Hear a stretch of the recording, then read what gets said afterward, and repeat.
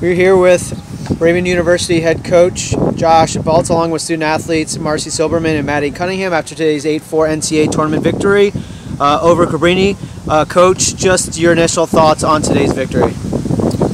Yeah, I mean, I think we took a couple innings to get adjusted, just to strike zone, field a little bit. But you know, after we went through the lineup once, Scoot came up with the bases loaded, saw a lot of pitches in our first at bat, and I think helped her out in the second one.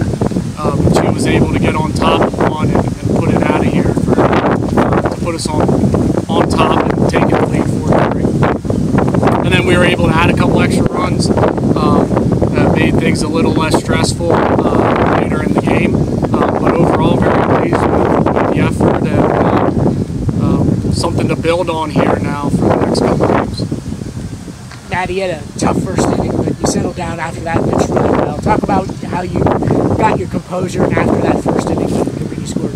Yeah, they definitely came out really aggressive. I wasn't necessarily happy with some of the things that went on, but we came together. Scoot helped us with giving us some cushion runs, and yeah, ultimately we came out on top. It was a good win.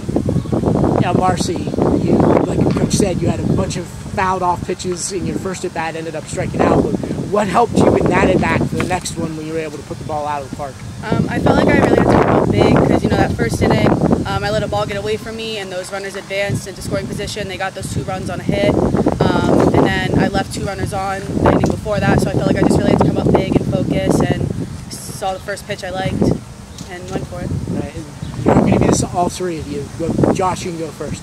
First NCAA tournament game, this one for you as a head coach. How is this different than being an assistant coach? And then for the Marcie and Madi, it'll be for playing in the NCAAs the first time. But go ahead, Josh. Overall, great feeling. You know, being in charge, making decisions, like all those things hit a little differently now. But overall, a great feeling.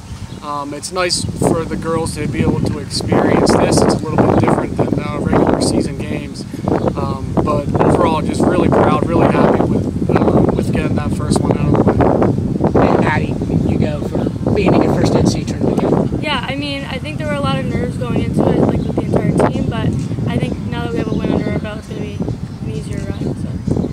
Marcie. Yeah, you know, freshman year, it's exciting. There's a lot of history with this program, so I feel like we'll just keep adding on to it.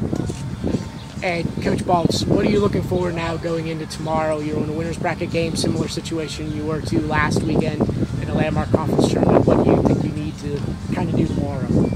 Yeah, I mean, the system's the same that we have in the landmark playoffs. So if you were able to win this next game, like, you're in the driver's seat, and you know, you just got to win one more after that. So, you know, all hands are on deck for tomorrow morning for that first one.